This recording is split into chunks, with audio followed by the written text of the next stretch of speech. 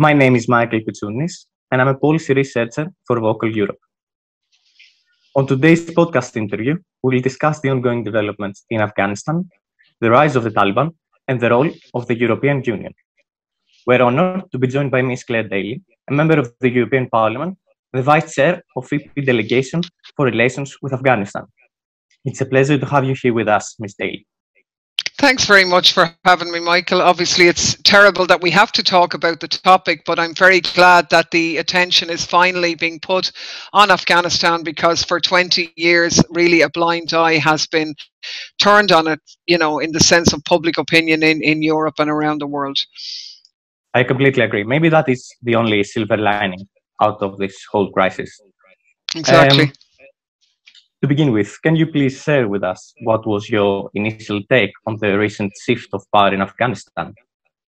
Yeah, I mean, look, at the same as everybody else, the speed and relative ease of the Taliban takeover took everybody by surprise. But that said, I have to say I'm not surprised that the Taliban has taken over, and anybody who had paid even a fraction of interest to what was really going on in Afghanistan would have known how dominant they were in the rural areas and indeed in some of the urban areas. And, it was ironic. We had a meeting in the European Parliament just before the summer when speakers from the Afghan government were arguing with some MEPs who said, oh, well, are the Taliban not, gaining ground? Is it not likely that they will easily take over? And they told us, absolutely not. That is fake news. But it wasn't. And I mean, the speed just shows what sort of nation was being built in Afghanistan, because the reports we were getting officially here were, oh yes, there were gains being made, progress,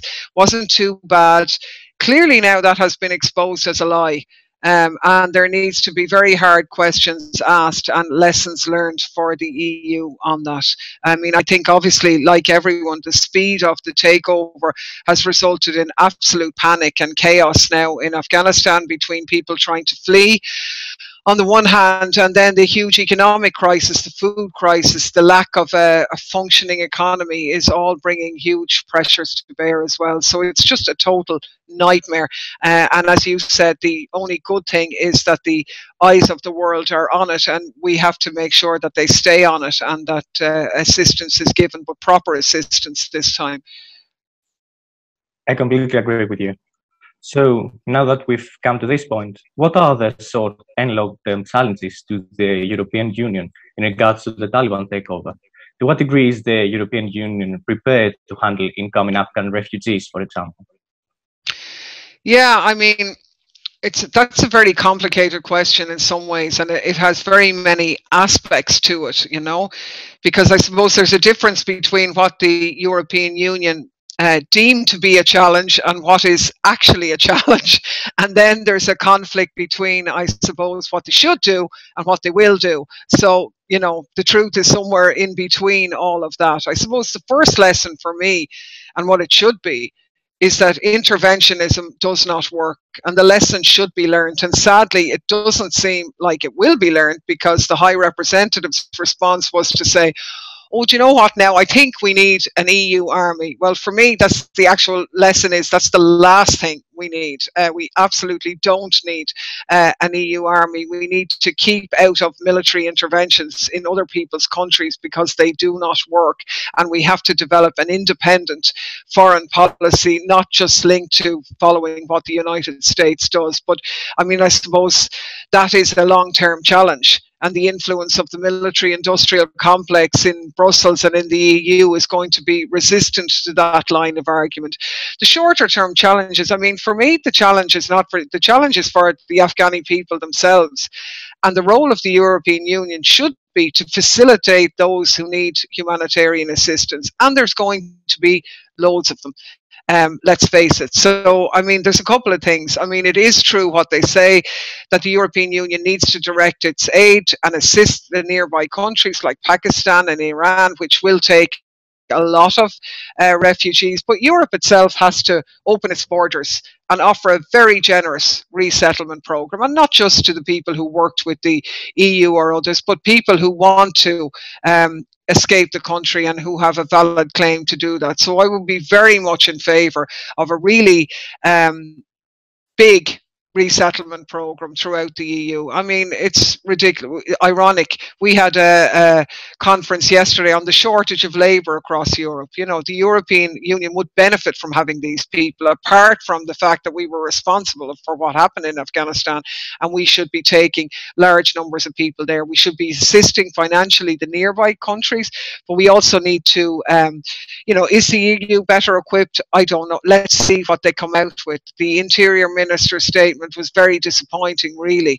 Some countries have been positive. I mean, in my own country, actually, the people of Ireland have been really welcoming. They've been horrified by what's gone on, which is bad on the one hand, because, you know, life was difficult in Afghanistan before now, and where were they then, you know? But it's good that at least they're engaged now and demanding that our government do respond positively in a humanitarian sense. So for me, the EU says that's a problem.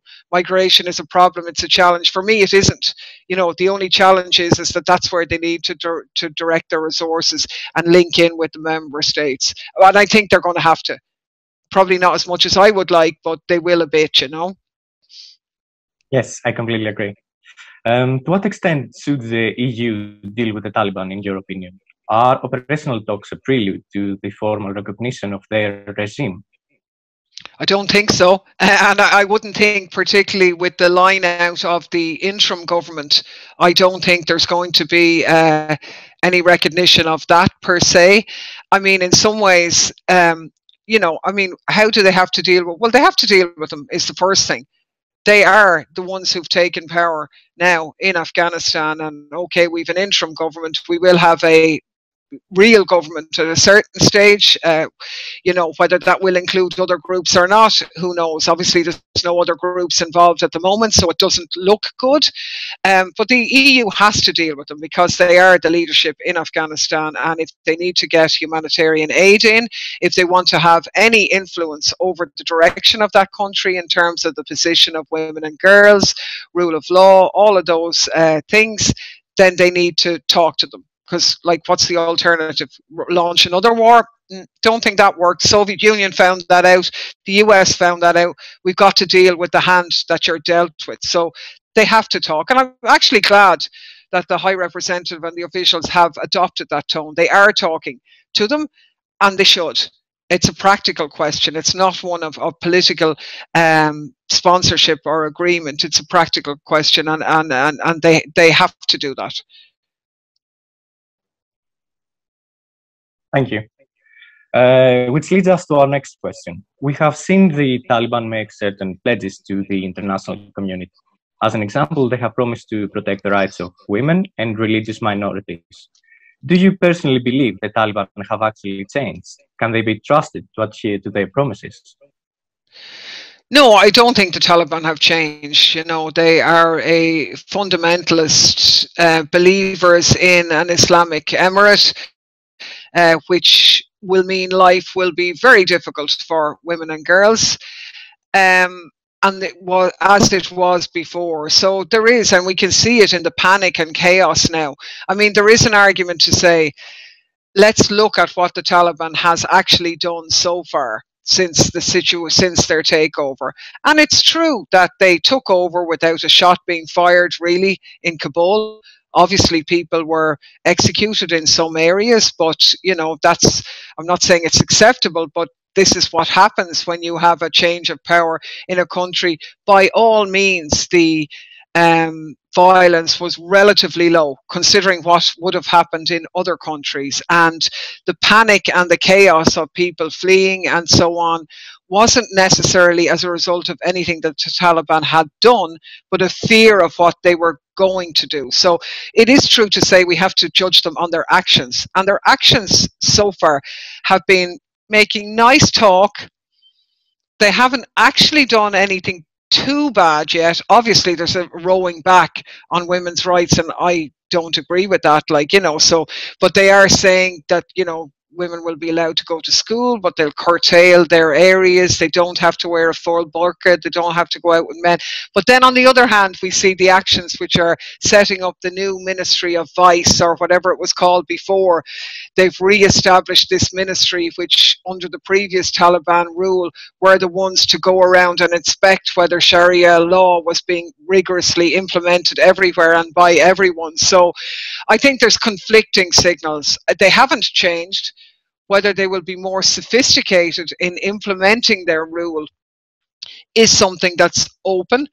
I think the fact that the other countries who are working with them, namely Qatar, Pakistan, Iran, Russia, China, all of them will be saying, listen, lads, can't be the same as the last time. If you think it's going to be a replica and the international community is going to give you the recognition that you want and the support that you need, ain't going to happen.